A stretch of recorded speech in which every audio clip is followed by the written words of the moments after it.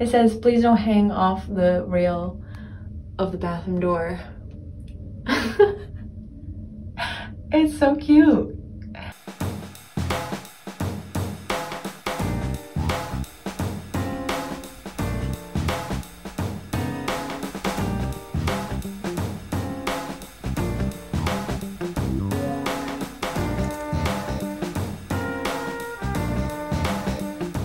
Made it to the 5 rings symbolizing the Olympics.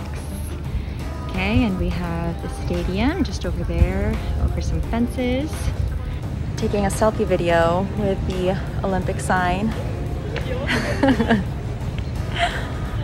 But actually, if you get closer to it, I think, you know, it looks like it fits my, like doesn't even fit my head, but it's quite big. The first Japanese person to have ever won a gold medal at the Olympics is Mikio Oda, and this person jumped 15.21 meters.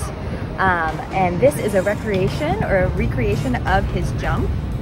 I can't jump 15.21 meters, but I'm gonna try my hardest and make a fool out of myself. So here we go.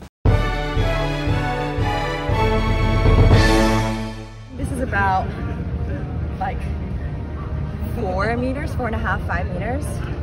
So I would not have won the gold medal. I don't even think I would have won like last place. Right now, we're at the Japanese female rugby team's clubhouse and training grounds.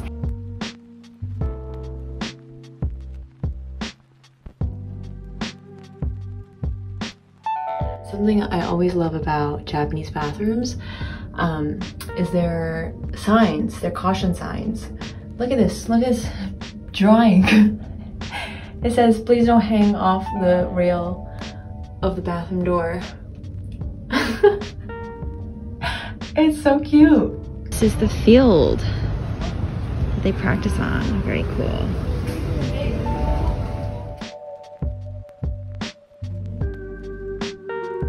A lot of shoes in here.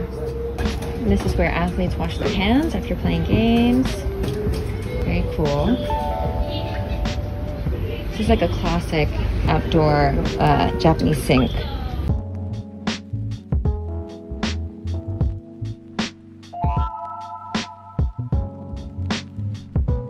Today, I will be getting an inside look of the Tokyo Budokan, where they're gonna have karate practices for Olympians before the games. Now, athletes aren't using this venue yet, but I'm getting an exclusive inside look to see where they'll be practicing to win that gold medal. Let's go inside and explore.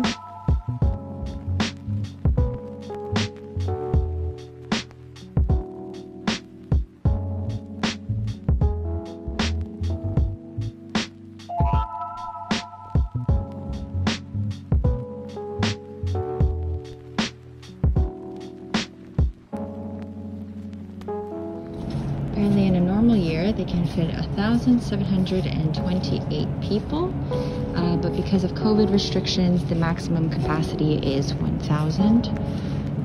And as you can see, they have little social distancing signs to make sure that no one sits directly next to each other.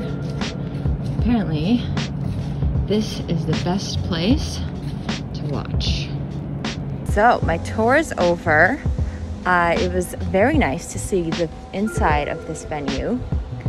The people working here were kind enough to take me around, show me some of the cool art that they also had here. Yeah, very cool.